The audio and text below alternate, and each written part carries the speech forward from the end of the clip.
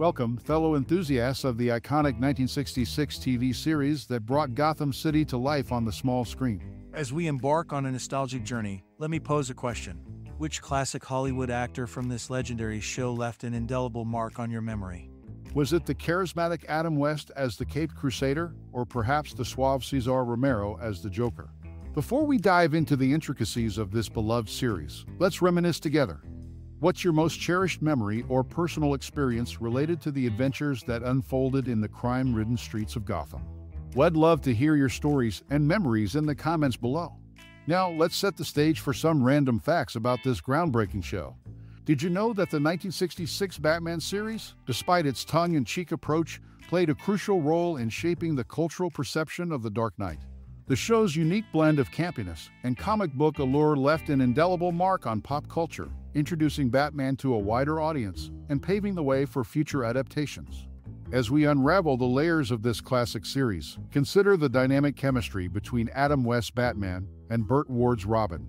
The on-screen partnership between the dynamic duo became synonymous with the show's success, creating a legacy that endures to this day. So, whether you're a seasoned fan or a newcomer to the Batcave, join us in celebrating the legacy of the 1966 Batman series. Share your thoughts, favorite moments, and reflections in the comments below. Your stories are the threads that weave the fabric of this enduring cultural phenomenon. The Batcave set, a crucial backdrop in the 1966 TV series, holds an interesting connection to King Kong. Positioned precisely where the Skull Island Gate stood in the King Kong film, the Batcave's location was revealed by a visitor who had worked on Kong's set. The gate, a relic from the past, was originally part of the cinematic portrayal of the burning of Atlanta in Gone with the Wind. This unforeseen overlap of iconic sets adds a unique layer to the legacy of the Batman series. Interestingly, the show's lead, Adam West, faced a notable career crossroads due to its immense popularity. He turned down the opportunity to play James Bond in On Her Majesty's Secret Service, asserting that a British actor should assume the role. The part eventually went to Australian actor George Lazenby. The plot of this Bond film, particularly the relationship between Bond and a crime lord's daughter, served as partial inspiration for the characters Ra's al Ghul and Talia. Christopher Nolan, director of the Dark Knight trilogy, has acknowledged On Her Majesty's Secret Service as his favorite Bond film. In the realm of cultural influence, Batman has not been immune to controversy. Dr. Frederick Wertham's 1953 book targeted comic books, including Batman, as purported sources of immorality. Wertham's claims contributed to modern-day jokes about Batman's sexuality. Adam West vehemently opposed these insinuations, asserting they were never part of the show creator's intentions. The 1966 Batman series, with its quirky set origins and the pivotal career decision of its lead actor, has left a lasting impact on popular culture, weaving connections to classic films and becoming a subject of cultural critique. Burt Ward, who portrayed a key character in the 1966 TV series, faced significant risks during production. Ward disclosed enduring burn injuries and shrapnel hits from misguided pyrotechnics, including being ejected from the Batmobile during a sharp turn. This behind-the-scenes peril adds a gritty layer to the show's glamorous facade. The challenges weren't limited to Ward. The production itself faced hurdles.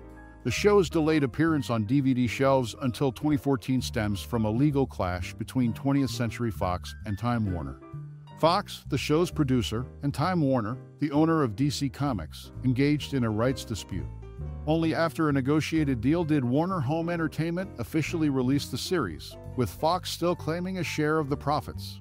This legal tussle, unknown to many fans, reveals the intricate battles off-screen that mirrored the superhero drama on-screen. Amid casting choices, Suzanne Pleshette was initially considered for the iconic Catwoman role, later secured by Julie Newmar. This casting insight sheds light on the intricate decision-making process behind bringing characters to life. The untold stories behind the scenes, from risky stunts to legal clashes, form a compelling backdrop to the 1966 TV series, enriching its legacy and cultural impact. Burgess Meredith, known for his role as the Penguin in the 1966 TV series, made a surprising cameo in The Monkees Season 2, Episode 25, Monkeys Blow Their Minds. However, he sported a black top hat instead of his iconic purple one, and his trademark prosthetic nose was notably absent. This unexpected crossover highlights the enduring impact of the 1966 Batman series beyond its own realm. The show, while iconic, had connections that stretched into other popular TV productions of its time. Burgess Meredith's appearance as the Penguin in a different show adds a layer of intrigue to the cultural influence of Batman during that era. The intricate web of connections between actors and characters from the 1966 series and other television shows provides a fascinating glimpse into the interconnected nature of Hollywood during that period.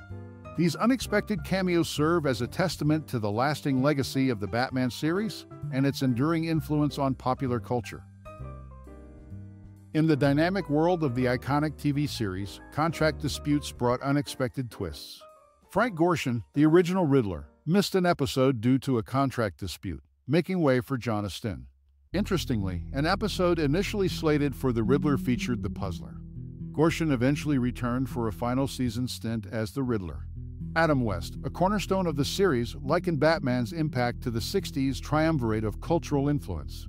The Beatles, Bond, James Bond, and Batman, three big BS that shaped the era. While Batman battled villains, Robin added a quirky touch. With 352 holy phrases, from holy agility to holy Zorro, Robin's exclamations became a distinctive aspect of the series. These behind-the-scenes glimpses into contract disputes, cultural impact, and Robin's linguistic quirks underscore the multifaceted legacy of the series. The intricacies of the show's production, its cultural resonance, and the unique quirks of its characters continue to resonate, adding depth to the enduring influence of this television classic. Before hitting the airwaves, the 1966 TV series Batman faced an uphill battle. It garnered the worst audience test scores in AB's history, nearly dooming the Caped Crusader before he even took flight. Only the significant investment already poured into the show saved it from the cutting room floor. Despite the rocky start, Batman quickly soared into popular culture. However, with fame came unexpected consequences.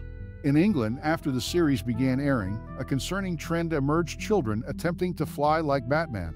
Several youngsters ended up injured, prompting Adam West, in his Batman role, to film a stern announcement, emphasizing that even he couldn't defy gravity.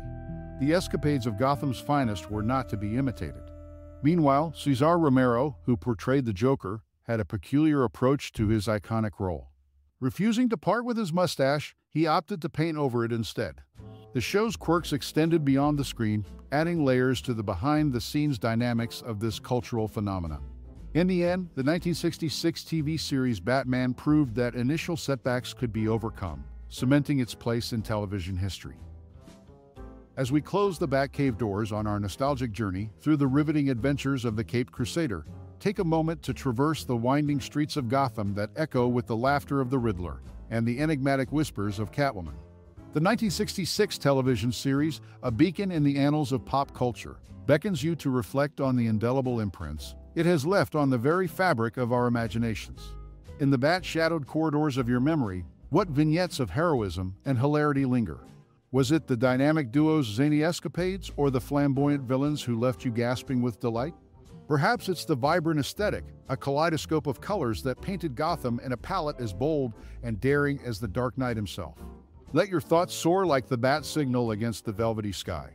Share your fondest memories, your chuckles at the Joker's antics, and the pulse-quickening moments when danger hung in the air like a question mark. Unearth the hidden treasures of your connection to this iconic series, and let the Batmobile of nostalgia race down the lanes of your mind. Our Batcave may be virtual, but the memories forged within its pixelated walls are as real as the Batmobile's purr. So, fellow enthusiasts, let's gather around the digital fireplace and swap tales of our encounters with the campy Crusaders and their colorful rogues gallery.